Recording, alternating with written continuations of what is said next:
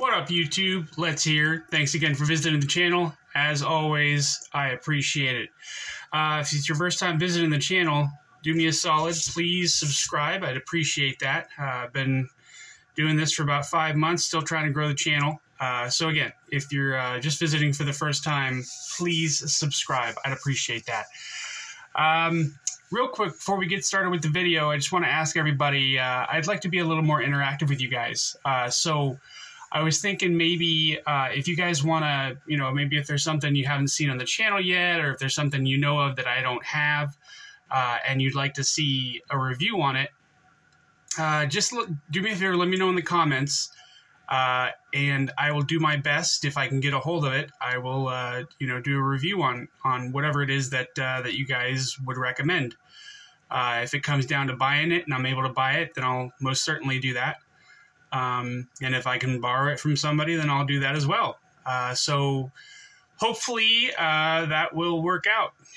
So anyway, today we're going to be doing a review on the CJRB TIGRIS.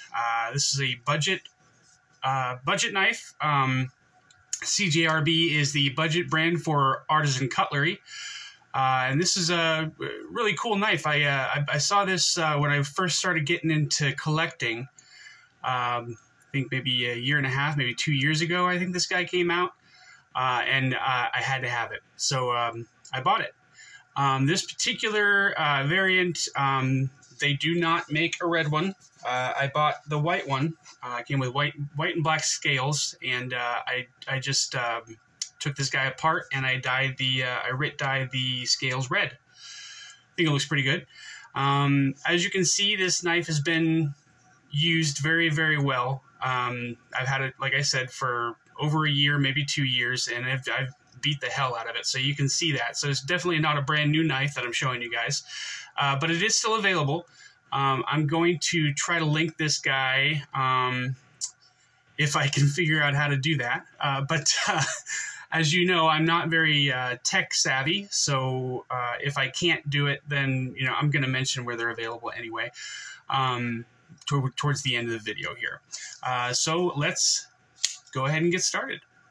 The CJRB TIGRIS comes in at an overall length of 8.5 inches with a blade that is approximately 3.5 inches with a cutting edge that's about 3.5 inches as well. So pretty good ratios. Up against, compared to the Ontario Rat Model 1, the Rat's a little bit longer. Well, maybe about the same length if you consider the little lanyard thingy here. Compared to the Rat Model 2, it's obviously going to be much, much shorter than this guy. The excuse me, the Demco models, the 8020S, that one's going to be about the same length again. And compared to the 8020.5, that's obviously going to be quite a bit shorter. And last but not least, the Spydercos. You've got the PM2 here. That's going to be a little bit shorter, just a hair. And the Para 3 is obviously going to be quite a bit shorter. Carry profile, length, height, and thickness. This guy, I think the handle for the PM2 is just about the same length as the handle for this guy, and the Para 3 is going to be a little bit shorter. All right, thickness. The TIGRIS is going to be slightly thicker than the Para 3, and carry height, the height for the blade is actually going to be just a hair taller than the Para 3. You don't see that very often. It's this very tall blade, which is one of the reasons I liked it, to be honest. It's just a huge cleaver blade on this guy, and I really, really enjoyed the aesthetics of this guy. I like the way this looked a lot. The branding, or the CJRB part, as you can see, is kind of starting to fade a little bit on this guy.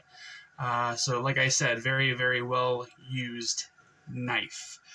Let's get a weight on this guy. see if we're zeroed out first. I don't know how we keep getting changed here.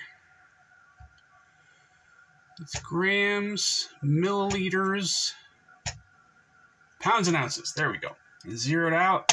So this guy comes in at 6.1 ounces, which isn't too terribly heavy. Pretty good in the pocket, even though it's a little bit taller than most knives. And the blade stock thickness. Make sure this is zeroed out. That's good. All right, let's see here. So that's coming in at 125 thousandths. So that's pretty good. The hardware on this guy, you're going to have a T8 for the pivot, and all the rest of the body screws are going to be T6s. You got 2 screws here for the pocket clip, which I don't have on here. Excuse me. And this guy is running on bearings, as most budget knives will be. The blade here is Artisan Cutlery's or CJRB's proprietary AR RPM 9, which is a powder form steel. And this is a cleaver profile blade all day long. I love this blade. This blade is so cool. It's very tall, but it's not super duper thick. And it kind of starts towards the top as a flat grind. It gives you plenty of room all the way down here to make a nice thin cutting edge. The scales are obviously G10. There's 2 layers here, so this is one piece and the black part is another piece, so those do come apart. And that's how I was able to just dye the top part here. You have an aluminum backspacer here, which is red anodized aluminum, and I don't know why they carried it out this far. I mean, I understand that it's for the lanyard hole, but it looks like it could be about half the size and still be able to use a lanyard in this thing. I don't know why they carried it out this far. It just seems kind of like an odd, thing poking out of the back of this knife here. It doesn't help you with the grip at all. I mean, it doesn't necessarily get in the way either. It doesn't hurt the knife in any way. It just looks a little weird. But it is what it is. I still like the knife. Quite a bit of billboarding on the blade here. You've got the CJRB on this side, and then you've got the serial number and the blade steel here. And for one reason or another, they always seem to want to put China down here on the flipper tab, which, I don't know. I wish they didn't do that, but again, it is what it is. Can't really change anything, and it's not that big of a deal to make a huge deal about it. This is a tumble finish, lightly tumble finish, and I like it a lot. I like the finish on this blade. It's slightly reflective, and it's easy to keep clean and everything. So this is a cool little knife. I don't know if they intended for this to function as a glass breaker. It's the only reason that I can think of that they would have carried it out this far. But it doesn't have an acute tip on it, so I don't know that that would work very well as a glass breaker, but who knows? I guess if you want to, you could try that. The action on this guy is pretty good. The flipper tab works great, flips right out, and a little bit of encouragement, it falls straight down. So, the detent on this guy is really, really good. I don't have any trouble either light switching it or push buttoning it. It comes out both ways. So that works pretty well. Like I said, the bearings help it to fall pretty readily. Disengagement as well is pretty easy. This liner lock, there's no cutout on the handle here, but the liner lock comes up just a little bit, just enough for you to be able to disengage the blade. So that works pretty well. The balance on this guy, let's see here, it's maybe a little butt heavy. It's a little further past the pivot than I'd like, but it doesn't affect the way the knife works. It's still pretty well balanced. The ergos are very, very good. There's no finger choil here. There is obviously a sharpening choil, but you got plenty of handle. You can get a full 4-finger grip on this guy with no problem at all. You can't really choke up on it at all, and you can't really choke back on it at all. But again, like I said, it's pretty comfortable. There's no jimping, but these cutouts here help a little bit with having a grip on the, stopping your thumb from moving up and down. But it could have used a little bit of jimping, I think, here. But again, that's not the end of the world. This again is a liner lock on stainless steel liners, and those are skeletonized, saving a little bit of weight on the blade. And this guy is available. You can get this, again, I'm going to try to link this if I'm able to. So I'll try to, if I'm able to link it, you'll see it at the bottom of the video there. But you can get this guy. I normally don't recommend Amazon, but that is currently the cheapest place to get this. It's on Amazon for $48, and I believe they have the white version and the blue version. This comes with white G10 on this top part here, and it also comes in versions with blue G10 and green G10.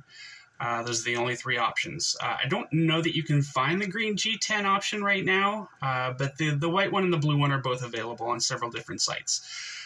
Again, you can get it on Amazon for $48. You can get it at Knife Center for, I believe, $57. And if you see it on Blade HQ, do not buy it on Blade HQ. I think they're asking like $78, like $25 more than it is at Knife Center. So again, if you want this, if you're interested in this, go to either Amazon, which is where it's cheapest, or go to Knife Center, where it is $57. Do not go to Blade HQ to get this guy. You're going to end up paying way too much for it.